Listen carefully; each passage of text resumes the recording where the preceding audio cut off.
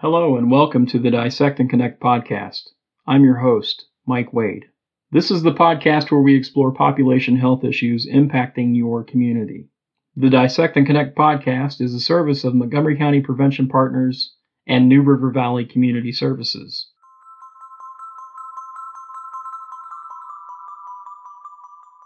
Emil Morris is a community outreach specialist with the Women's Resource Center of the New River Valley, where she helps co-facilitate the organization's Inclusion Council.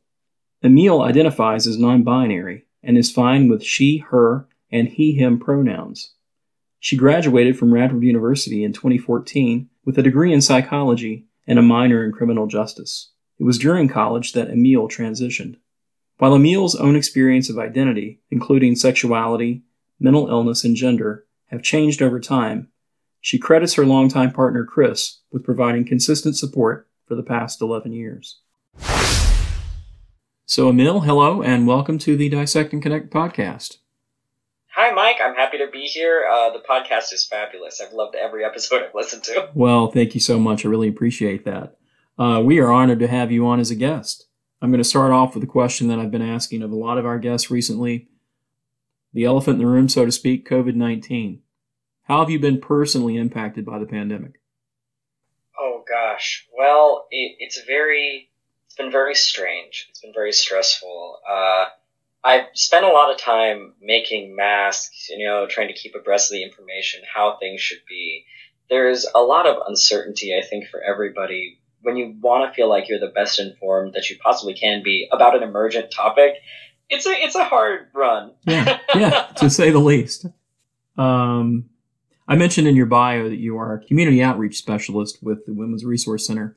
I wonder if you could maybe talk a little bit more about your role with the agency. Yeah, absolutely. Our whole community outreach team works really, really hard to bring education and presentations to the New River Valley. And we're sort of split between what our Peaceline team does, which is our school program. They bring information about healthy relationships, healthy boundaries, things like that to school kids, which is a really awesome program that not everywhere is lucky enough to have. Right. I know as a kid, I certainly did not get that. And I think most folks would really benefit from it because even if you're never victimized by domestic or sexual violence, it can help you navigate relationships that are healthy as well. So I'm really happy we have that. And then Stephanie and I do a lot of the community and college level presentations. We do some presentations to churches and things like that, professional environments, doctors, whoever will take us, basically. Yeah. We talk to coaches. We talk to clubs. And my sort of special niche in that department is to address special populations, which mean people have been historically underserved in whatever way. And part of that role, I mentioned in the intro that you co-facilitate the Inclusion Council at the WRC. Can you talk a little bit more about that group and its purpose? Oh, yes. So it was founded as the LGBTQ plus task force, which is a very pointy name, I think. But it was founded for an awesome reason, which is the folks at the WRC realized, even as a place called the Women's Resource Center, and obviously the impact of domestic and sexual violence on women can't be understated. Right. They bear a huge brunt of that burden. But then that means that we end up with this certain idea of what domestic and sexual violence look like. Who are the perpetrators? Who are the victims? How do we best serve them? So the WRC came together and said, we need to figure out exactly where our gaps are for people who are lesbian and gay, transgender, bisexual, anything else, anything in that plus or that Q. How do we serve them the best? And it's become sort of an interdisciplinary, I think is the word, council, I guess, of everybody, professionals. We have some legal people. We have some forensic nurses. We have some mental health folks that always come. And we talk about how do we best serve our LGBT community members here in Appalachia, here in the New River Valley? How do we meet those unique challenges? And it's an awesome group. And it's one I'm really proud to be a part of. How often does that group meet? About every quarter. Okay. 3 to 4 times a year. Okay, great. I also noted in the intro that you identify as non-binary. So I was wondering if you could maybe talk a little bit about your story, your background. Sure. It's a complex journey. First, I should say I know that a lot of people get nervous about, how do I talk to transgender people? How do I talk to non-binary people? I was not born knowing how. I was not born knowing anything. Very, very few people were, I think. And I didn't know that being transgender, being transsexual was an option. I didn't know what it was. I saw like Maury, I saw Mrs. Doubtfire, I saw cross-dressing, and all those things. And because that is the least quote unquote adult version of what we show on television. And so that informed my perception of what it was to be transgender, to be gay or lesbian. I think the first time I saw a gay couple was in Friends. Right. Yeah. Yeah. I was not introduced to LGBTQ culture via some academic route. Right. I started on the same base that most everyone else did. So I spent a long time trying to figure out how to be comfortable with my identity. And I shifted through a lot of different sexuality labels and trying to figure out, am I a binary trans man, for example? Am I a lesbian? Am I just very butch? I didn't know. And frankly, I didn't know that you could even be transgender until I was in college. Mm-hmm. So I had feelings all my life about, I wish I could look like this. I wish I could do these things, but not really seeing them as an option. I was sort of limited by what I had been told in media, what you can do with your gender. Right. And so much of that is so subtle. It wasn't as if anybody in my life ever sat me down and said, okay, here are the rules for your gender and your body, and this is it. Yeah. But we internalize that all the time, and even for people who are cisgender, I always say, think about what gender means to you, because frankly, we don't know. We're just kind of guessing all the time. And I think what was most surprising to me is that I shifted from a period of trying to be very, very gender conforming, trying to be precisely what I thought society wanted me to be, and being very unhappy, to adhering to what I thought was the most trans a person could be. And that didn't work either. Right. What I found was that I didn't want to go from a restrictive set of gender norms for one gender to another restrictive set of gender norms, which also didn't really benefit me. Yeah. And I think that's true for everyone, Sure. whether they're transgender or they're not transgender, cisgender, gender nonconforming or not. I think that there is a great deal of flexibility within gender that we're not given the liberty to explore. And I think it's really important for everyone's mental health that they think, what is really important to me? For me, transition was a way to alleviate my physical dysphoria. That's what's most important to me as a transgender person. It's not really about my name or my pronouns or how other people see me. Mm-hmm. It's about coming home to your own body. Yeah. And I think we all try to do that via different expressions of ourselves. Sure. It's not as scary and cryptic as I think a lot of people think being transgender is. It's really something everybody's figuring out all the time. Yeah. Well, I think one of the things that folks maybe have some apprehension about is the terminology. And, oh my God, am I going to use the wrong pronoun for this person or describe them in a way that doesn't jive with how they feel or how they identify themselves? So what's some advice for folks who maybe have that apprehension, that reservation about the terminology and maybe who are intimidated by that? Sure. How to talk to trans people, right? Yeah. You see online videos of transgender people who are angry and screaming at you, right? And it gives people a sense of apprehension and fear. There is no perfect way. We are not very volatile. Trust me, anything that you can say to a trans person, they've probably heard before. Tone matters a lot more. Mm-hmm. Asking, what do you prefer? What does that mean to you? Right. Just like you would if you had, never met a veteran before. Mm-hmm. Like, think of it the same way. It's just another dialect. And it's not going to be the same in New York City as it is in California. And it's not going to be the same in California as it's going to be in the New River Valley. Mm-hmm. And it's not going to be the same in New River Valley as it is in Roanoke or Richmond. Right? So the culture that develops for trans people is unique to that area. It's unique to the age group. Going on GLAAD is wonderful. But if you're talking to a group of 60-year-old trans people, the way they talk about their bodies and their identities is going to be really different. and not necessarily equatable to the way a group of 16-year-old transgender people talk about themselves. It's the same as if you talk to 60-year-old Republicans and then 16-year-old Republicans. Right. They're going to use very different terminology. Right, yeah. Is there a resource for folks that want to learn more about terminology and how to appropriately address folks who are trans or LGBTQ? That's a good question. I think that there are a lot of projects. Glad Again is a good website, but I really think at the end of the day, your best policy is just to ask. Safe Zone has resources on things like that too. Mm-hmm. If you're just curious about what's the difference between somebody being transgender and transsexual, right? Like, who uses this term most commonly? Your best bet is just to talk to trans people around your area and figure out what's appropriate for them. Yeah. If you know trans young adults, go sit in on a PFLAG meeting. Mm-hmm. PFLAG has chapters in a lot of places, and a lot of them maintain really, really good websites that will give you more information on what's normal for those areas. I would say, too, that don't feel bad if you mess up. It's really okay. Yeah. We're a lot harder to offend than I think popular culture thinks. Uh-huh. What we really want is to be seen and respected mm-hmm. as people who are determining our own selves, and I think that makes it really hard when we live in a society that pulls us in two different ways. I know a lot of people are afraid, if my child is transgender, does that put them in danger? Does mm-hmm. that put them at risk? Right. Within my job at the Women's Resource Center, I go and I present scary information, right?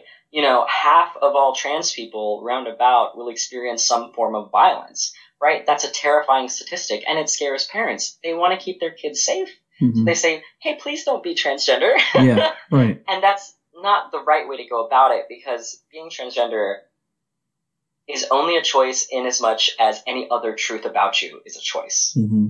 In as much as your religion is a choice. If you were to deny that sort of a critical part of yourself, you're not going to be happy. Right. Right? You need to answer those questions for yourself. So just talking to people, I think, for your area, you don't have to do what people in New York do. Mm-hmm. You don't have to arrive at the same conclusions. You don't have to use the same language. People should be able to use what's right for them, and people should be able to answer their own questions of identity. Can you talk about being a part of the LGBTQ community in a rural part of the country, Central Appalachia, Southwest Virginia, in the New River Valley? What's that like? What are the challenges? What are the positives? There are some amazing positives with the community here. I think that when people think about gay and trans people, bisexual and lesbian people, what have you, they think about populations in San Francisco, they think about populations in New York City, and you don't see how wonderful PFLAG Floyd can be, mm-hmm. how nice it is to be a part of a rural community that has a different perception of different values, a unique heritage of their own. There's a picture that I love that's in black and white of these coal miners with a big banner that says, lesbians and gays support the mining strike, or something like that. Right. And I think it really speaks to our unique area. It's a part of our history, mm-hmm. right? We didn't just come from New York City. Right. We didn't just come from Southern California, right? We came from everywhere, and mm-hmm. these rural pockets can offer really unique opportunities for community that we can't overlook, because that's how real cultural change happens. We appreciate that diversity. We figure out what works. Around here in Appalachia, I see more LGBT farming communities than I ever thought existed. Oh, really? I think it's amazing, right? Our communities are strong and they're vibrant, and you don't have to go to a city mm-hmm. to find transgender people, gay people. Again, these communities are here. They have always been here. But at the same time, I've definitely experienced homophobia here. I've experienced homophobia in cities. I've experienced transphobia in those places too. Right. That's also a force of our society. It's not exclusive to areas that turn red on an election map. Right. Right. it's something that's everywhere, that's in our society. And I think it's really important for people in rural communities, especially those who are raising transgender or gay kids, to say it's our family that can make the difference. Mm-hmm. When I come and I give those statistics, when I say, hey, we need to think about the rates of abuse in our communities, as LGBT people. Like, I myself am bisexual as well as agender, so I don't identify with a specific gender. But I see the statistics on bisexual people suffering abuse, and it's hugely concerning. Mm-hmm. Hugely concerning, no matter their sex assigned at birth, no matter the gender they identify with. It's a huge, terrifying problem both for trans people and for bisexual people and for gay people, and for straight people. Yeah. But that's something that we can come together on and say, what are the roots of these problems? Mm-hmm. Are we being rejected at home? Are we receiving unequal services in the medical field? Are we receiving unequal services in schools? Is it bullying? When we find those problems, we can face them head on. Right. And we can know that it's not the fault of the district that we live in. Mm-hmm. It's our job to make up that culture. So the challenges of being in a community that tends to be more conservative in nature, does that cause more problems or more challenges? I think it's hard to say. Mm-hmm. I think that is really unique to the person. I think that in more conservative communities, you have more difficulty getting legislative change passed. Mm-hmm. But a lot of the most important legislative change has come down recently on the federal level. Right. And then you have other problems like, is Virginia, for example, a conservative state? That's hard to answer. Right. We're right sort of on that line, that moderate center of the thing, that's of the scale. Right. Right. And then we're also a right to work state, right? Right. So I have told people before, I've been not hired for being trans way more than I've been fired for being trans. Mm-hmm.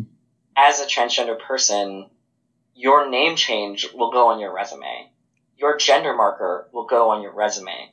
There's a lot we don't have a choice about. And even a well-meaning employer who's totally liberal, right? Who is very trans affirming might look at that incongruous documentation and say, I don't want this person to experience harassment and not hire you.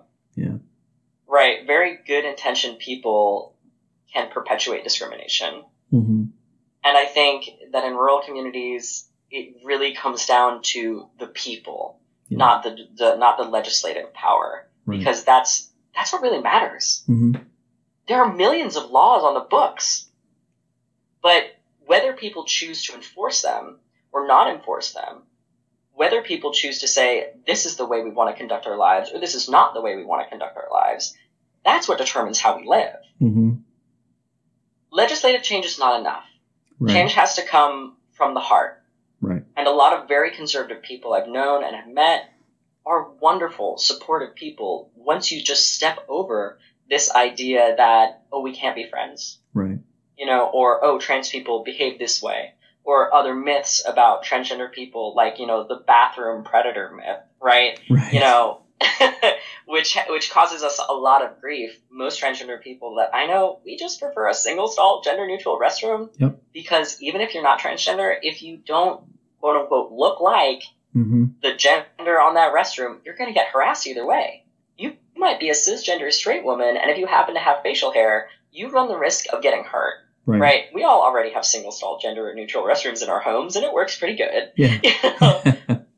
And then the flip on that is that if somebody who is a predator wants to enter a restroom, a sign's not going to stop them. They're just going to do it. Right. They always have. Yeah. Transgender people, like everybody else, we just want to be safe. Yeah. That's really all there is to it. We want to be safe, and we want to be seen as worthy, whole people.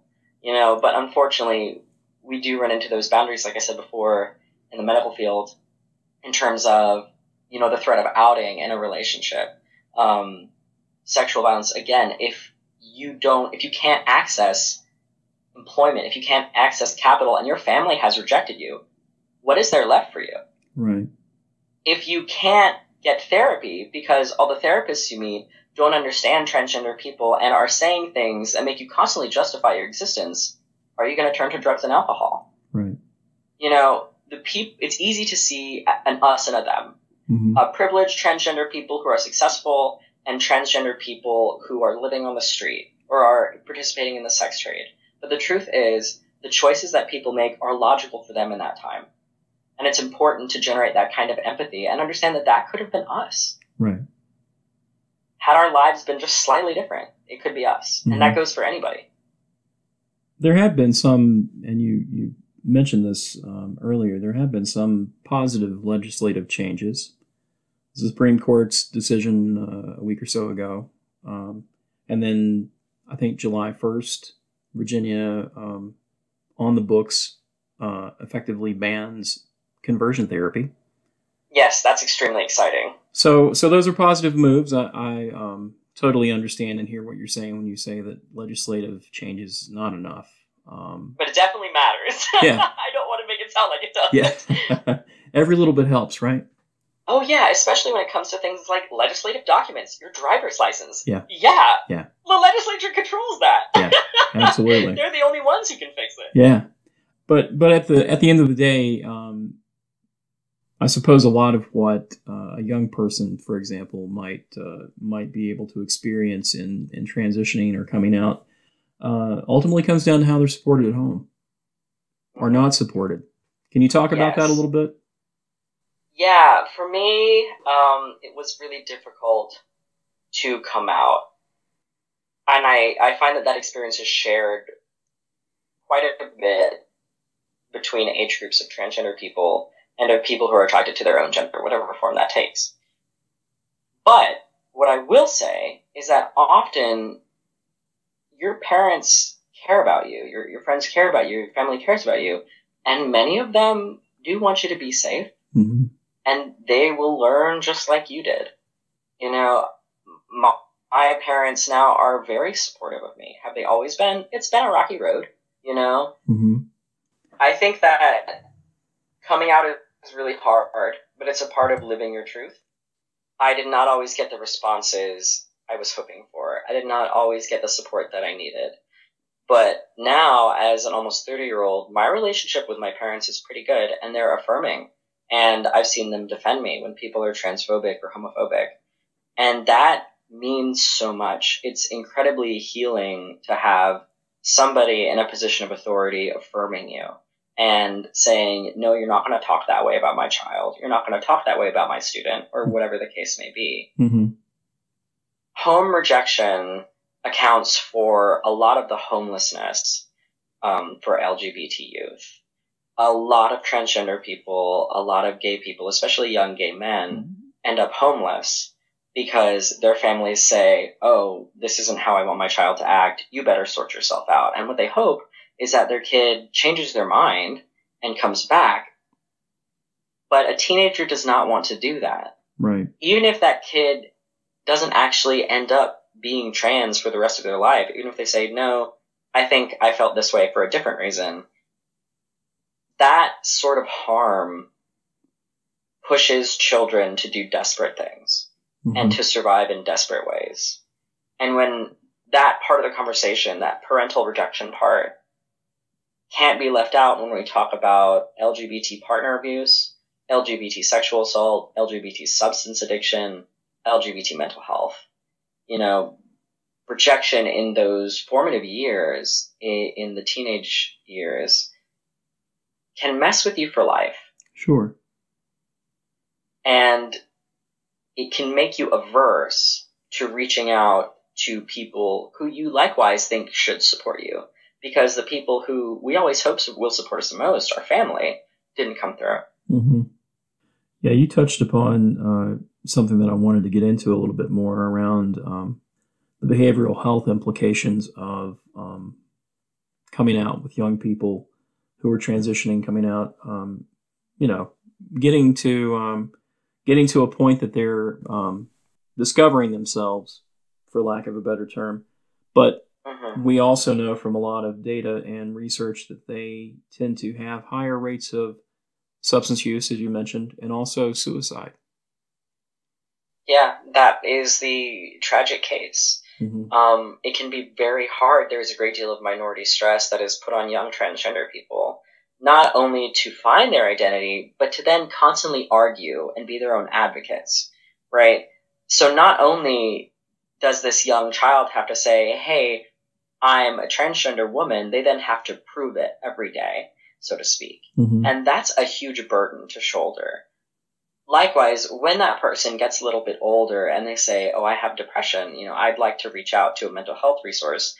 The fact is that transgender rights and civil rights for LGBT people at large is still kind of touch and go, mm-hmm. right? We're still kind of figuring this out. People's knowledge and service provision right now is unfortunately not always equitable. Right.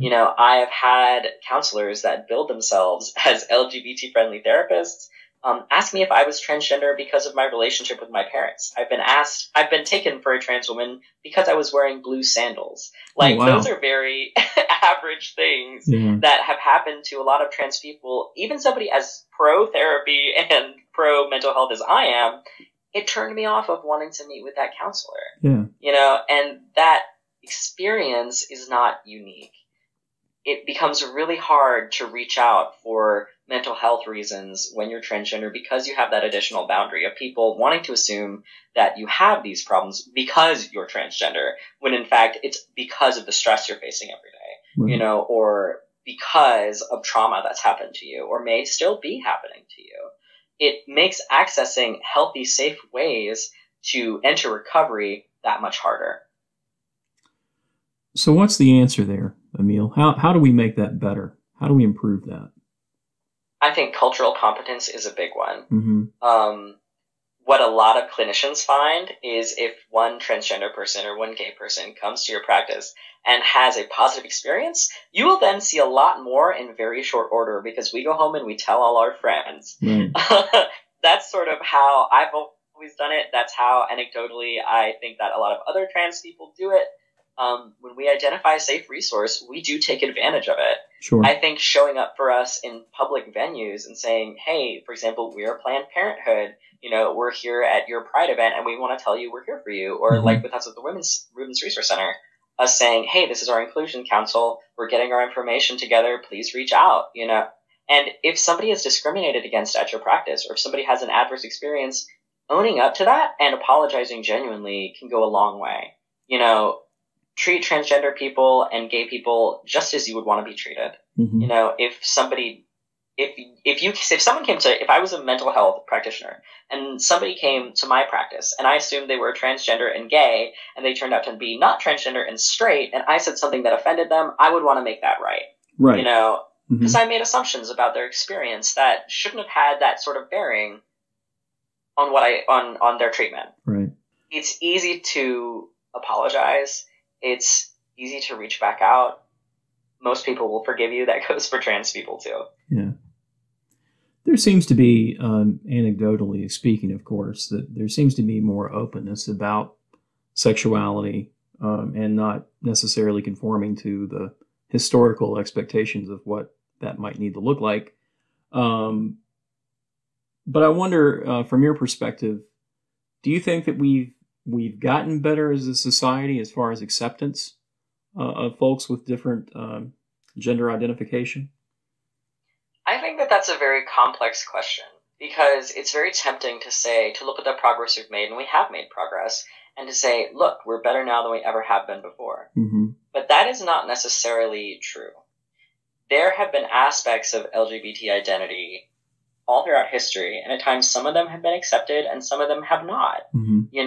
At times some of them have been framed in very different ways. There have been cultures where some forms of gender nonconformity and transness were okay and some forms were not. Mm-hmm. I think that it's really important to see history and not to assume we're doing great and rest on our laurels. Right. It's very comparable to civil rights as a whole, crusade for anti-discrimination for disabled people, for gender equality, for racial justice. Yeah. Like, it's not just one line. We've had dips and we've had great successes. Mm-hmm. We've had amazing activists, Bayard Rustin, Harvey Milk. You think about people who have risked their lives to stand up and fight for equality and human sexuality. Alfred Kinsey, often we forget about people like that, Storm DeLarvery, when we just talk about selective events, a lot of, especially very young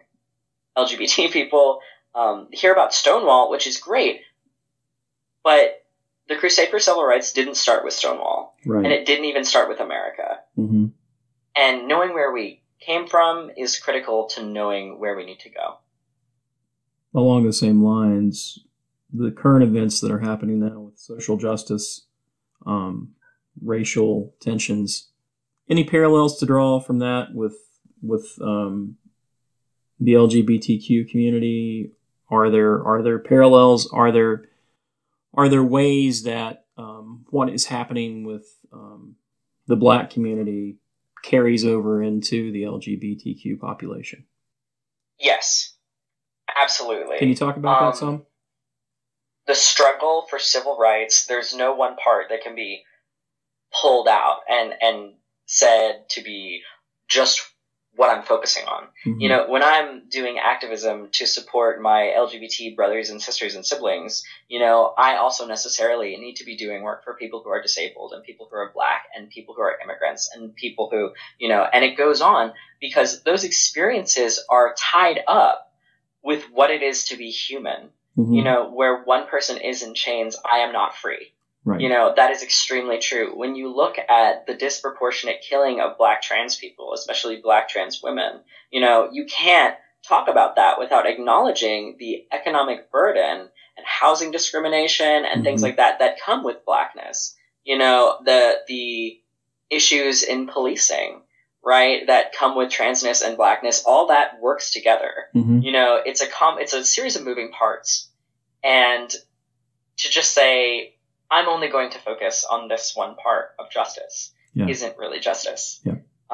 It is very important for any activist to look at other struggles. And just like when you study history, you might have a focus, say, in 20th century Prussia or whatever, but you can't take that piece out from what was happening in the world as a whole. Right. It's all together. I like the way you put that. You've talked quite a bit about the domestic violence, the prevalence of that toward the trans population, folks who are LGBT. Can you just talk a little bit more about why we see so much of that? Well, there are a couple of different takes here. Mm-hmm. And I can break this down in two different ways when we talk about offender-victim dynamics. Okay. One is in relationships where both the partners are trans, which are fairly common. You often see that people share a small, closed social circle where the perpetrator of that violence is holding the majority of the social power. Mm-hmm. So that puts the victim in a really hard position to leave. You're not just leaving your perpetrator, you're leaving all your friends. You're leaving that social support system. You're leaving the people who tell you which clinics are safe to go to. Yeah. You're leaving the people who help you pay the rent because, you're not getting paid enough because Yeah. you can't get a good enough job because you're not getting hired because you're trans, right? Mm-hmm. Mm-hmm. Like, things like that are really, really common and also make it really, really dangerous to have that kind of small closed group unity. It's a lot like what you might observe in Amish communities and things like that, where Right. you have a small insular social group, it makes it that much harder to leave. Mm-hmm.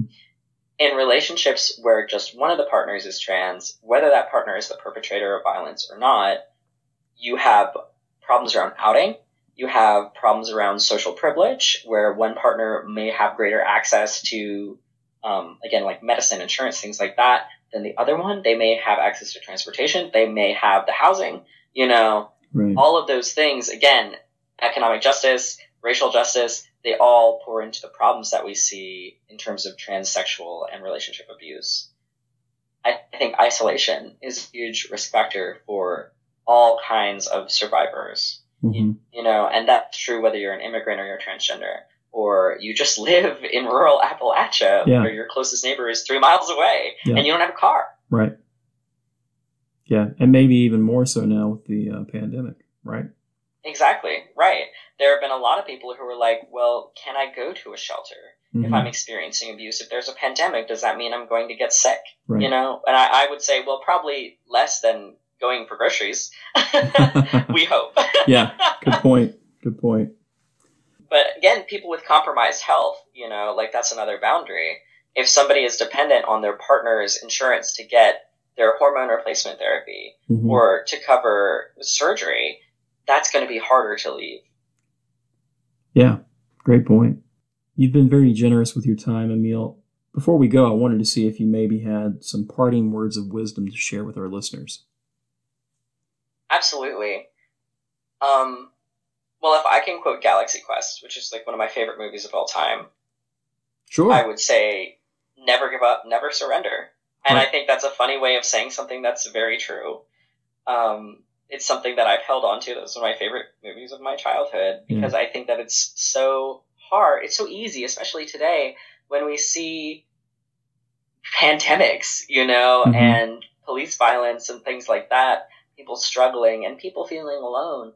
It's easy to just sit back and say, I just want all this to be over. And when you're a young trans teenager, it's easy to say, I'm never going to get there. I'm never going to figure this out. I don't know. I can't prove who I am to myself, so why should I try? Don't give up. You'll get there. It takes time and it takes learning. I like it. Great advice. One more question, Emil, that just came to mind that I wanted to throw out there.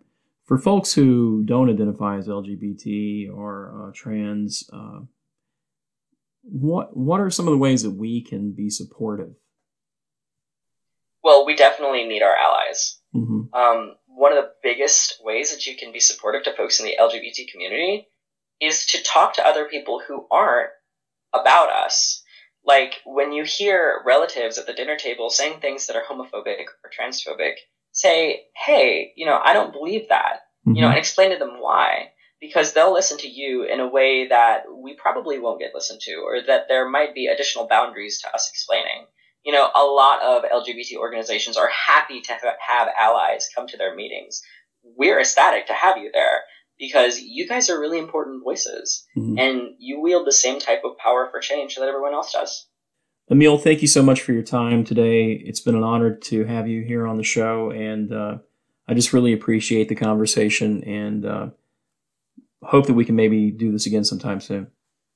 Absolutely, Mike. I appreciate that. Have a great day. You too. Thanks. Dissect and Connect is sponsored by Teen Connections, a leadership program through Planned Parenthood South Atlantic that empowers youth with the facts about sexual health and the skills to build stronger, healthier relationships. It's free, totally virtual, and you can earn $100 when you graduate as a Teen Connections peer educator in your community. Join a Teen Connections program from home today. For more information, be sure to check out the show notes from today's episode.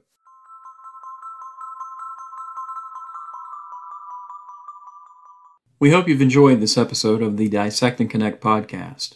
To learn more about Montgomery County Prevention Partners, our New River Valley Community Services, be sure to check us out on Facebook or visit nrvcs.org/podcast.